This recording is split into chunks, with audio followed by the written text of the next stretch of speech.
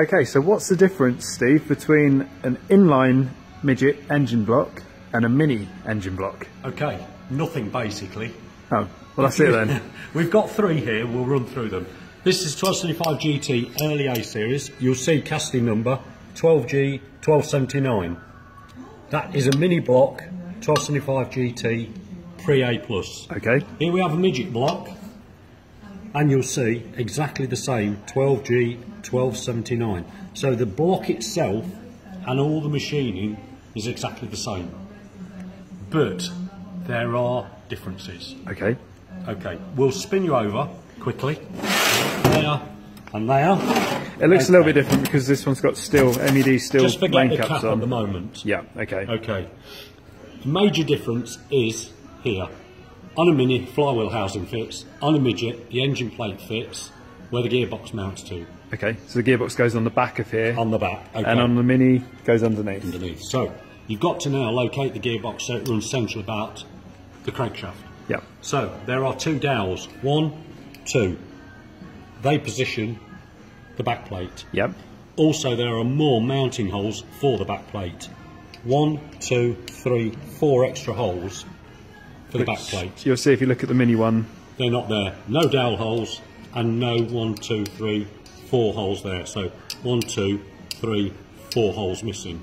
Also, 1, 2, 3 here. This one's not got it on, yep. But what there is there's a little horseshoe that fits there, which has the scroll seal. Okay. That's just been taken off this block for a reason I'll go through later.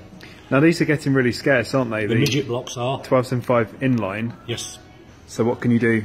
Well, what we're doing at the moment, if we're desperate for one, we convert one of these. And what we do is, we set it up on the mill, we dial in, we put the dowels in, we drill the extra holes. The next thing is, you'll notice, flicking back down that way, there are some differences on the sump face also. Biggest difference is, the midget has a screw-in oil pickup pipe. Okay. Mini has a plain hole because it has the O-ring and the gearbox clamped down over the top. Sure. But you can drill that out and tap it to make it the same as that. Is that slightly larger then on the inline? That's a larger hole than that one, as you can see straight away. Yeah. So you can convert that to that. Again, which means you can convert a mini block to a midget. And these are a little bit cheaper? I wouldn't say that. Time you put all the machining on, it's quite expensive. You're just trying to get hold of an inline Hours. block, isn't it? Yeah. The other thing is, you'll notice this one's got one extra hole here, yep, and another extra hole here. All right. That's to hold the sump down.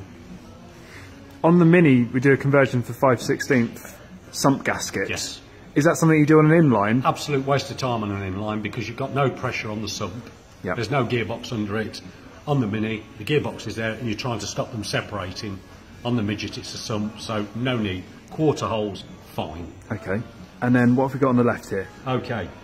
This is a converted mini block. You will see, still the same part number, 12G 1279. Yep. This one's got steel caps on. Is that just bolts on there temporarily? What's that? These caps? Yeah, they normally go with studs. Yeah, right? These have just been bolted on here for when we line bore. We use these as what we call slave bolts. Yeah, just to get it in the right place. So that we're not torquing up and re-torquing studs. We use those and then we put brand new ones in when we do the build. Same as that one. Yeah. This one, as you will see now, this has got brand new dowels in here and here. Okay. So this is one we've put on the milling machine, we've dialed in where the holes go, we've drilled them, reamed them, made the dowels, fitted the dowels. We've also drilled 1, 2, 3, 4 extra holes. Yep. And just there, we've drilled and tapped that one. Okay. And we've drilled and tapped there and there for the sump. What do you think? What, day's work to do that, or?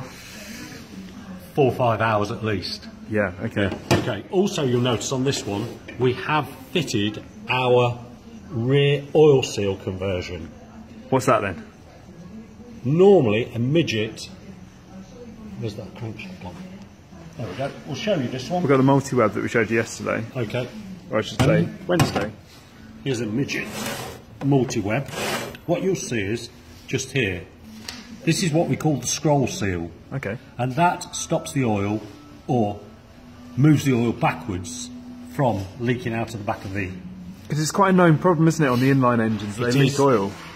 It is a big problem. Now, normally, the main bearing caps clamp around that within 4 thou, and because that's a very coarse screw thread, it tends to corkscrew the oil back inside the engine.